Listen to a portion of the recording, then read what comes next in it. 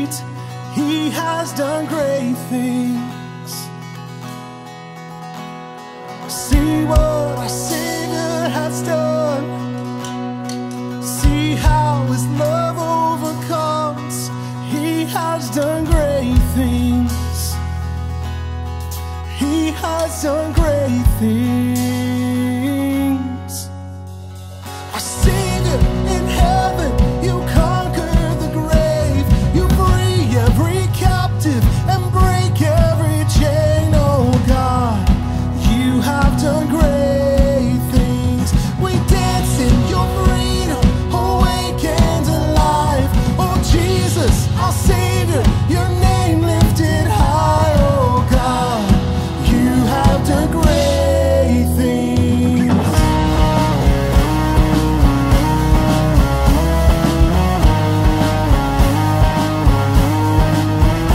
You've been faithful through every storm. You'll be faithful forevermore. You have done great things, and I know you will do it again. You are sovereign, beginning to end. You will do great things. God, you do great things.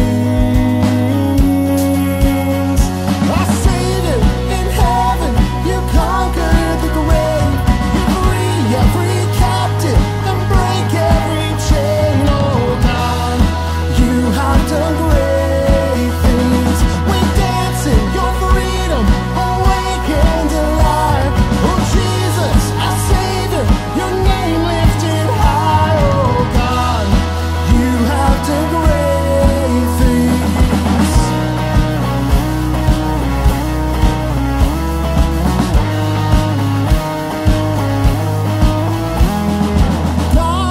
Hallelujah, God, above it all.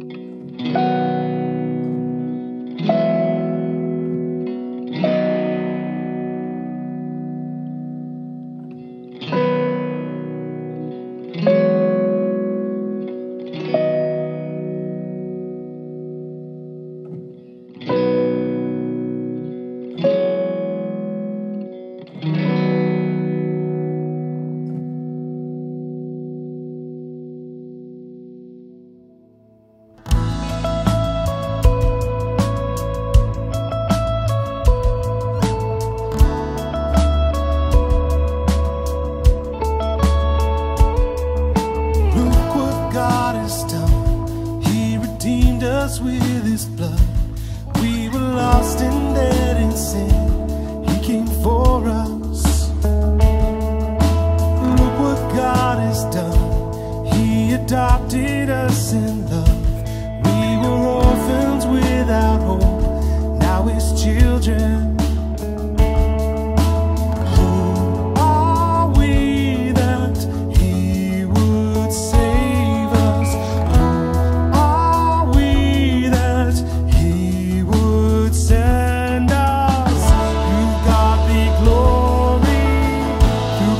Our Savior's church, for all generations, to God be glory, through Christ our Savior's work, forever and ever.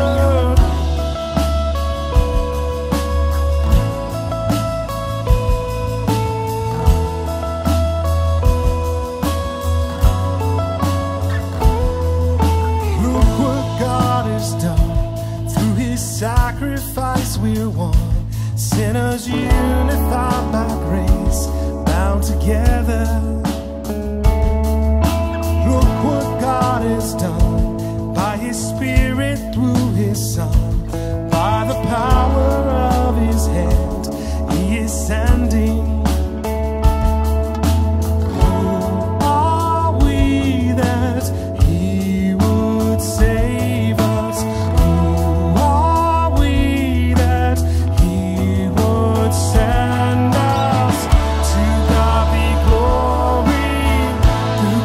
Our Savior's church, through all generations, to God be glory, through Christ our Savior's work, forever and ever. Lift your hands and praise him, see his great compassion,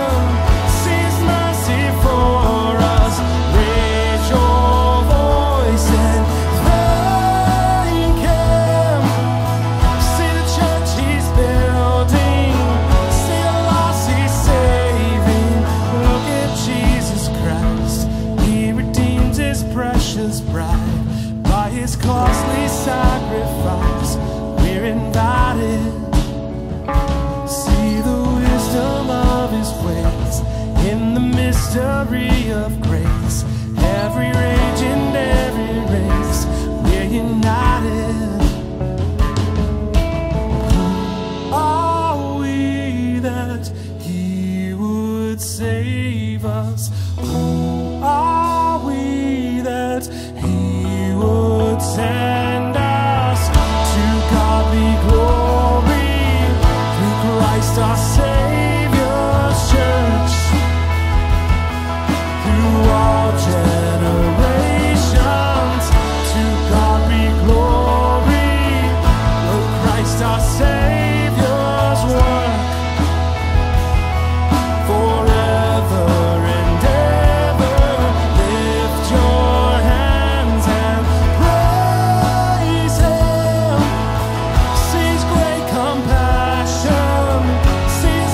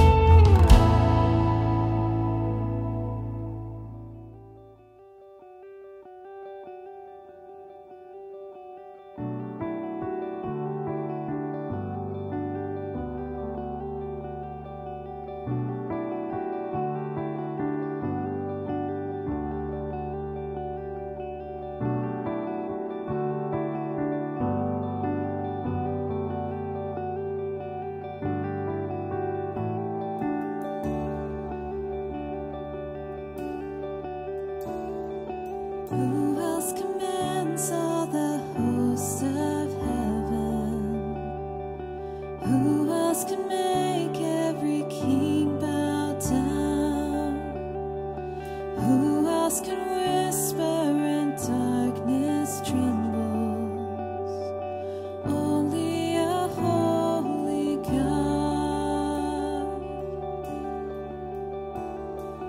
What other beauty demands such praises?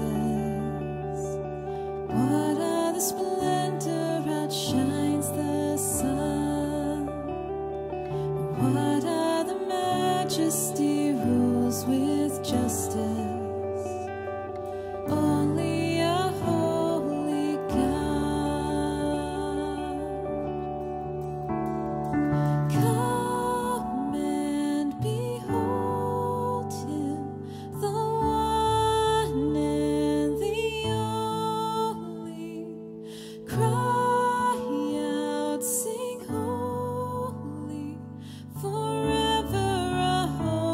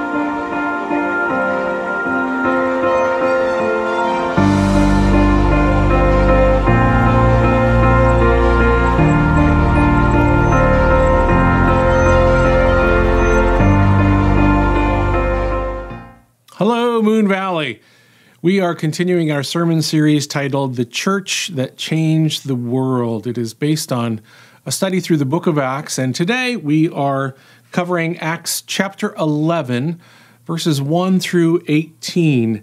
And this text speaks to us today in such a timely and relevant way about how we should think and how we should conduct ourselves as Christians in a world where animosity seems to be spreading as quickly as COVID-19.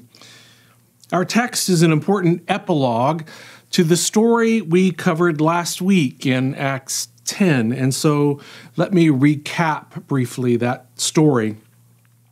God gave a vision to a Roman soldier named Cornelius, a God-fearing Gentile. In the vision, an angel of God directed Cornelius to summon the apostle Peter. Immediately following Cornelius's vision, God gave Peter a vision as well, directing Peter to go to Cornelius to share the good news of Jesus Christ. Now, this was a momentous event because previously Gentiles were considered by most Jews to be so unclean, so unholy, so unfit that they didn't want to have anything to do with them, much less offer them the free gift of eternal life through faith in Jesus. Back in Acts chapter 10, verse 28, Peter explains to Cornelius and his family the profound transformation in his own thinking stemming from the vision. Peter starts with the cultural norm he was operating under before the vision. He says, "You yourselves know how unlawful it is for a Jew to associate with or to visit anyone of another nation." Now, anyone of another nation is another way of saying anyone who is a Gentile, anyone who is non-Jewish, anyone who is a foreigner. Peter says it is unlawful for a Jew to associate with or to visit such people, which raises a question. What law? What law is in view here? Well, there is no scriptural law prohibiting a Jew from associating or visiting with Gentiles. The law to which Peter alludes arose from Jewish religious tradition, not Scripture. Now, this religious tradition may have been loosely connected to the God-given scriptural directive to not follow foreign gods, but avoiding all foreign gods is certainly not the same thing as avoiding all foreign people and considering them to be unclean. Through the vision, God helps Peter to understand the distinction.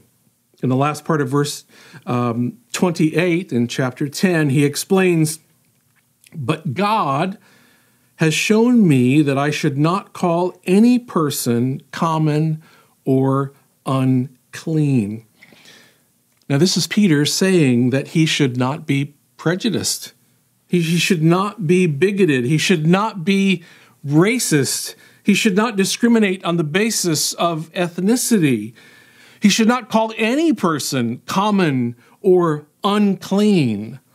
All men and women are equally sacred and equally valuable, and therefore should be afforded equal rights and equal respect. How fitting an idea for Martin Luther King Jr. Day that we are going to observe on Monday. I wish I could say I had planned it that way, but I didn't. This is groundbreaking. The story of Cornelius and Peter ushers in a new era in which God wants the doors of Christianity and the church to be kicked wide open, to be inclusive of all people, Jews and Gentiles alike. And that's the background for our text today, which begins in Acts chapter 11, verse 1.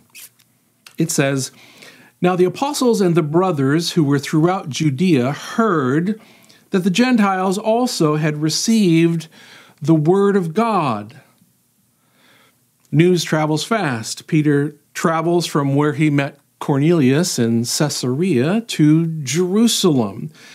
And we don't know whether Peter set out immediately or whether he accepted Cornelius's invitation to remain for some days in Acts 10:48. But we do know the most direct route from Caesarea to Jerusalem would have taken a couple of days. Regardless, news travels faster than Peter does. The Jewish believers in Jerusalem had already heard about what happened with Cornelius and his family when Peter arrives. And so, of course, they celebrate, right? Wrong. Verses 2 and 3 present a very different response. So when Peter went up to Jerusalem, the circumcision party criticized him, saying, "You went to uncircumcised men and ate with them." The circumcision party almost sounds like a political group, but it's not.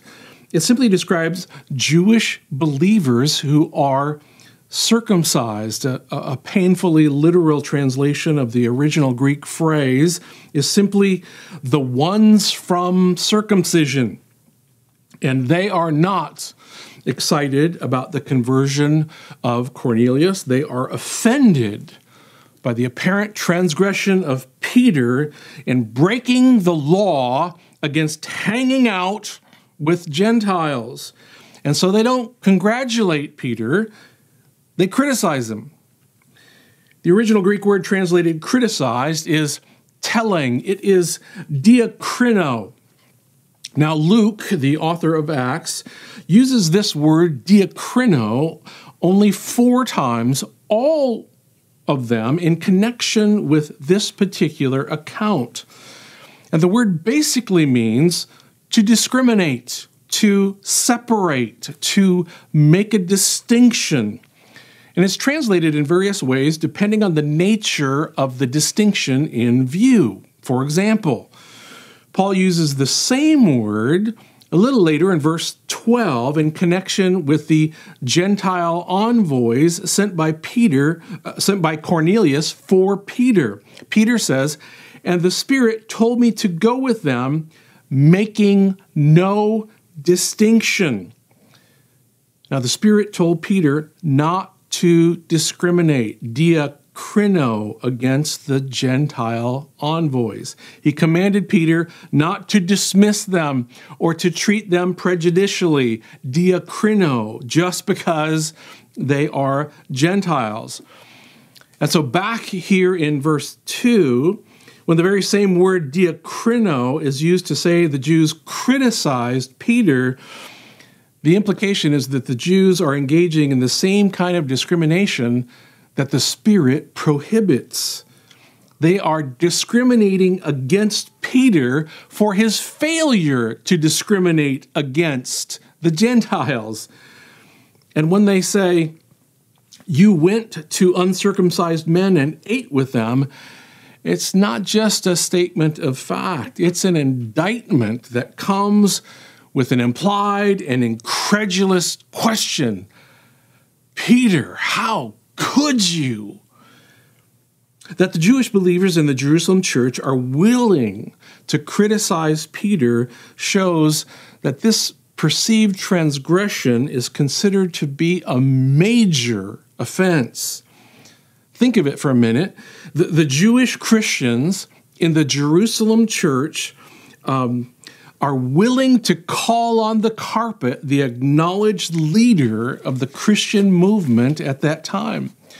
Peter is effectively the then CEO of Christianity, who has been at the forefront of preaching and performing miracles. The Christians in the church are entrenched in their religious tradition of ethnic discrimination, and they are now enraged by their leaders' failure to uphold their discriminatory tradition. The hardliners in the circumcision party likely viewed Peter as fraternizing with the enemy, as tearing down the traditions that made Israel great, as burning the national flag. Verses 4 through 17 constitute Peter's defense. As I read it, I want you to notice that Peter's primary defense is to simply recount his own experience and to show what happened is God's work consistent with God's word. Verse 4 begins, "But Peter began and explained it to them in order. I was in the city of Joppa praying, and in a trance I saw a vision, something like a great sheet descending, being let down from heaven by its four corners, and it came down to me. Looking at it closely, I observed animals and beasts of prey and reptiles and birds of the air, and I heard a voice saying to me, 'Rise, Peter, kill and eat.' But I said, 'By no means, Lord, for nothing common or unclean has ever entered my mouth.' But the voice answered a second time from heaven, 'What God has made clean, do not call common.' This happened 3 times, and all was drawn up again into heaven." Now, to say that this happened 3 times suggests that Peter himself repeatedly objected to what God was trying to tell him. And this establishes some common ground with his brothers who are criticizing him. In effect, Peter is saying, initially, I objected to the idea too. And Peter is not virtue signaling here. He's confessing his own prejudice.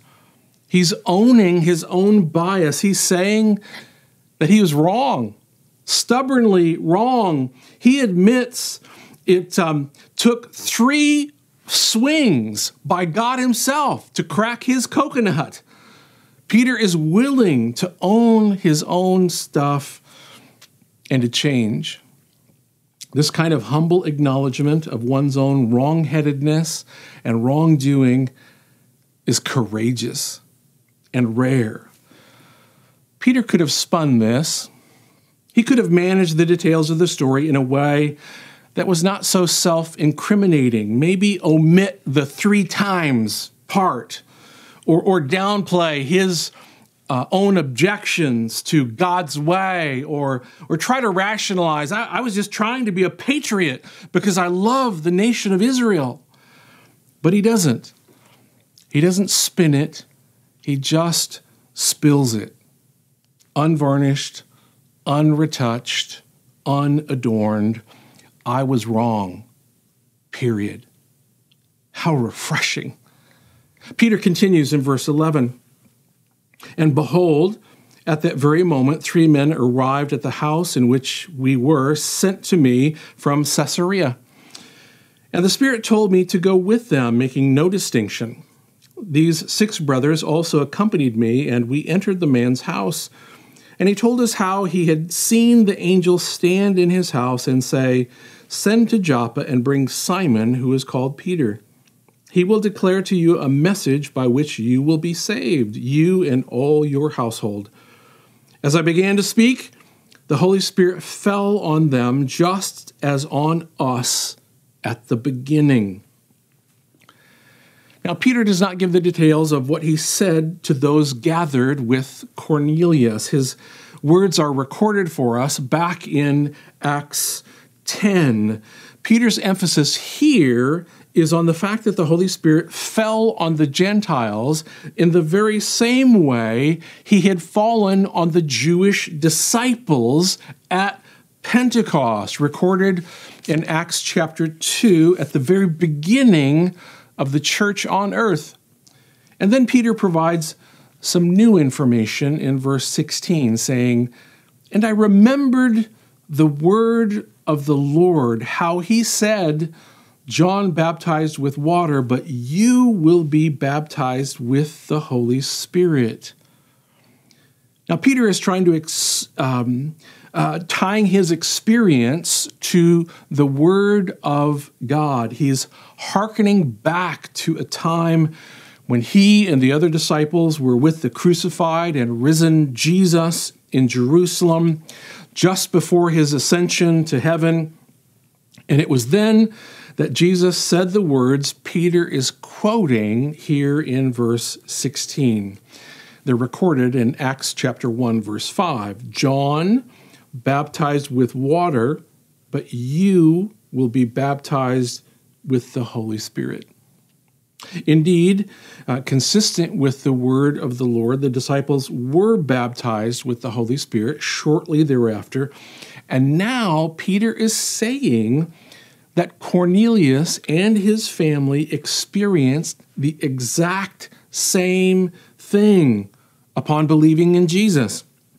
The Lord has saved the Gentiles in exactly the same way as he saved the Jews. There's no distinction, no prejudice, no discrimination. And then Peter concludes his defense in verse 17, saying, "If then God gave the same gift to them as he gave to us when we believed in the Lord Jesus Christ, who was I that I could stand in God's way?" Peter is saying that it would have been wrong for him to allow his prejudices to stand in God's way. Peter is admitting that his prejudices need to be cleared away in deference to God's purposes. Peter's courageous stand helps his brothers and sisters see things differently. Verse 18 says, "When they heard these things, they fell silent, and they glorified God, saying, 'Then to the Gentiles also God has granted repentance that leads to life.'" And so remarkably, the Jewish believers in the church in Jerusalem walk back their objections. They recognize this is from God. They stop criticizing Peter and they start glorifying God. New life in Jesus is available to Gentiles too, and to anyone, to everyone who will simply believe in Jesus. Of course, that didn't end all prejudice and discrimination. We'll see more of it later in the book of Acts, but it was a monumental step in the right direction. And so here's the big idea I draw from this text. Don't let your prejudices stand in God's way. Don't let your prejudices stand in God's way. That's another way of saying, be willing to own your wrong-headedness and change as Peter did.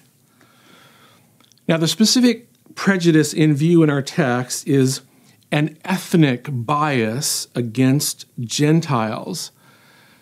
But that certainly is not the only prejudice that can get in God's way. We can harbor all manner of prejudices that can get in the way of bringing the life of Jesus to our world. Ethnic prejudice, political prejudice, sexual prejudice, religious prejudice, gender prejudice, socioeconomic prejudice. It's all looking down your nose at someone different than you. And it goes way beyond disagreement to denigration and harboring disdain. And there seems to be an awful lot of that going around these days. And some things in our culture seem to foster it. For example, There's so many different and competing sources of news and information and opinions today. It can be overwhelming and confusing. In an effort to cope somehow with the complexity, it is so easy to pick and stick with one or two sources that feed my bias, that feed my preferences, that stroke my traditions and my prejudices. And increasingly, it seems that the sources of information on all sides are less and less focused on simply reporting facts and ideas and nuances, and more focused on trashing people who are different. Any fisherman knows the kind of fish you catch is largely determined by where you choose to fish. A part of me wants to say, hey, I'm not prejudiced. I'm not wrong-headed. But I wonder if that in itself is just another form of prejudice, the thinking that I'm better than that. I'm better than all those people who struggle with prejudice and wrong-headedness. I'm better than Peter. And perhaps this is the worst kind of prejudice, because you can't change what you don't acknowledge. I'm afraid I'm no better than Peter. In fact, I could learn from his example. Let me just mention a handful of ways that I think we can follow Peter's lead in applying this idea: don't let your prejudices stand in God's way. First, ask God to show you and be receptive. Peter may not have come to realize his own hindering prejudice had he not been prayerfully receptive to God. You may recall from our study in chapter 10 last week that both Peter and Cornelius received their guidance from God surrounding the issue of ethnic prejudice in the moment of prayer. And the suggestion is that we would do well to regularly adopt a habit of receptive prayer, like David in Psalm 139, verses 23 and 24, who says prayerfully, "Search me, O God, and know my heart. Try me and know my thoughts, and see if there be any grievous way in me, and lead me in the way everlasting." Be open to the possibility that you are in some way wrong-headed. Invite God to bring to your attention any prejudices that may be lurking. Second, weigh changes in light of God's word. Peter evaluated the change he was being called to make in light of the word of God, not the traditions and opinions of people. Peter's primary authority was communication from God. He received the vision from God, then he correlated that with other communication from God, namely what Jesus himself said, recorded in Acts chapter 1, verse 5. Sometimes we can fall into traditions and preferences that seem so pious, but in reality they have no basis in Scripture. And such traditions can become obstacles to the gospel. Consider such traditions as only a certain kind of music should be played in church, or only a certain version of the Bible should be used, or only a certain kind of preaching is legitimate, or only members of a certain political party are good and godly people, or only in-person gatherings count as church, not online gatherings. These traditions should be weighed and challenged in light of Scripture.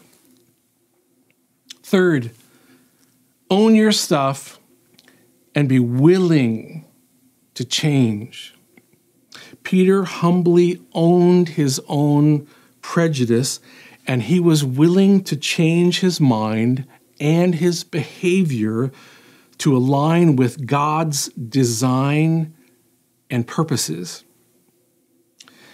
In the midst of all our political turmoil and wrangling in America, there seems to be a glaring absence of anyone anywhere saying, you know, I think I was wrong, and I think I need to change. It's as if we think that this would somehow be an unacceptable show of weakness. But owning our stuff is anything but weak. It is one of the most courageous things we can do. Fourth, expect opposition and be patient. Peter faced opposition from his own people when he took a stand, but he was patient with them. When we stand up and say something like, I think I have been wrong about this, I think I need to change, and maybe we all do, don't expect everybody to applaud. I'm afraid pushback in the face of change is the norm. Nobody likes to face their own prejudices. Nobody likes to make hard changes. And some will throw leaders under the bus who break with tradition and call for change. That's what the Jewish Christians in the Jerusalem church did to Peter. How easy it would have been for Peter to respond to such opposition in anger and vindictiveness. After all, Peter was the leader of the early church, handpicked by Jesus. And Peter had just heard from God himself, how dare these people call him on the carpet? But Peter did not respond with rancor. He patiently recounted his story. He vulnerably confessed his weakness, and he humbly pointed to God's word as his authority. Fifth, expect change to be a process. Prejudice is not binary. It is a continuum. Peter's vision from God and his encounter with Cornelius was certainly a turning point that got him moving in the right direction, but it was not the end of his struggle with prejudice. We're going to see that there were ongoing tensions in the early church between Jews and Gentiles. Prejudices did not suddenly and completely go away. To be sure, the text presents a bright spot and a turning point in history. But the change was and is a process, and sometimes that process is slow and fitful. Later in Peter's ministry, in a weak moment, he himself separated himself from Gentiles and pandered to the ongoing prejudice of the circumcision party. And the Apostle Paul had to confront Peter on his hypocrisy. You can read all about it in Galatians chapter 2, verses 11 through 14. I'm actually encouraged by this, not because I want others to struggle, but because I struggle. This lets me know that I'm not alone. There is hope. Peter was not perfect. He was a work in progress, and so are we. By God's grace, Peter was still able to bring the life of Jesus to the world, and so are we. Don't let your prejudices stand in the way of God. Let's pray.